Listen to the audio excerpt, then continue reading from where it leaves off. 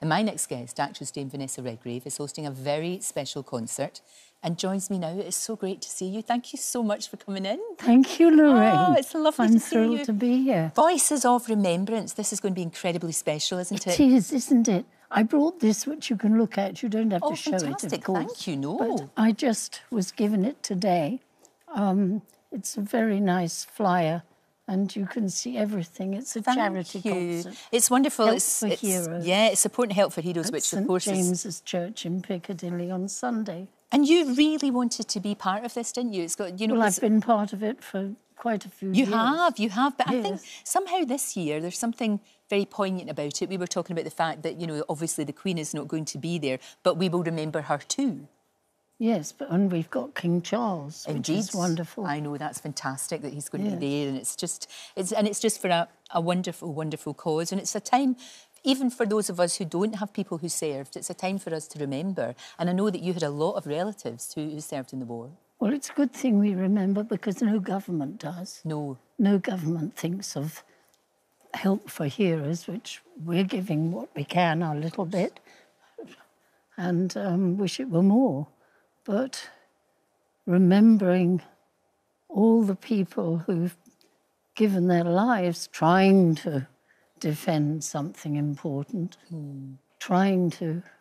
So we've got the present war going on, and there's not just one war, which is a horrifying war, Russia-Ukraine, but it's also wars all over the planet. And I've got in my past, and I think of them often, my grandfather, who rode his horse in General Allenby's cavalry regiments to liberate Jerusalem from the Turkish Empire.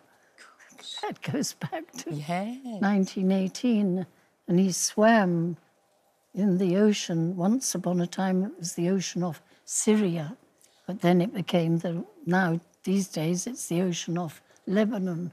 And then his youngest son, my Uncle Robin, and he died in the Pacific War when the Japanese bombed his ship and all of this. And he was a hero, like a lot of wonderful young men were. He was 24, and he made sure that everybody got a bit of wood to hang on to in the water.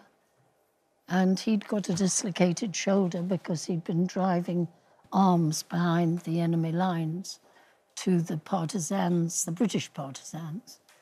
And he dislocated his shoulder, so he hadn't got much of a chance in striking out for the shore, and died. But everybody has these stories. And if you went into the care homes, Lorraine, it's incredible, you'd find people of my... Well, I'm 85, and I'm lucky I can still walk, but there are people who can't.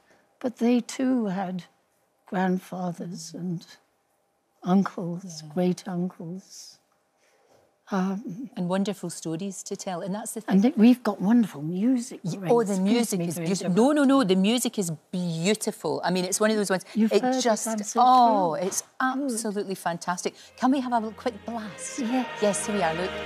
How wonderful is that? It's just uplifting as well as terribly emotional too. It'll be an emotion, I mean, I know you're amazing at what you do, but something like this is, I think it might be quite hard to sort of keep it together. It'll be emotional for everyone. Well, maybe, yes. I suppose so. There's some wonderful poetry for certain. The great war poets, as we know them, and Wilfred Owen. There's the wonderful thing, Anthem for Doomed Youth. Oh, that's incredible. Because all of them were doomed when they went to war. One of the best things that you can do, anti-war sentiments, you know. Yes, absolutely. But then the choir, we've got a wonderful choir and a wonderful conductor, Peter Robertson, and parts of the Ealing Symphony Orchestra. Beautiful. So I think we'll be doing something that is good for people to treasure. Yeah. It is. That's exactly what it's like. And of course, you got your damehood from Prince William. How was that? How was that day?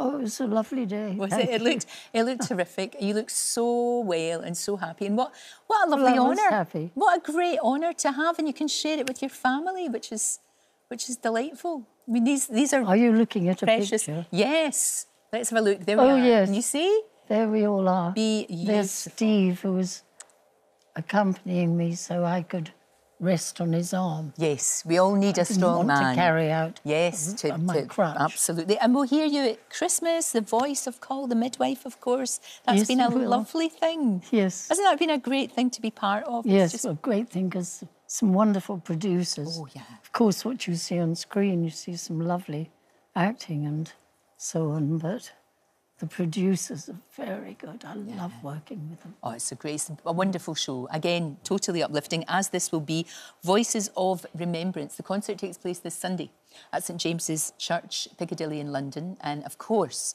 a 2-minute silence across the country at 11 o'clock this morning. It's the very least we can do. And thank you so much for coming in, but also for raising awareness and help for Heroes. It's an incredible charity. Thank you. Thank you, darling. Great to see you.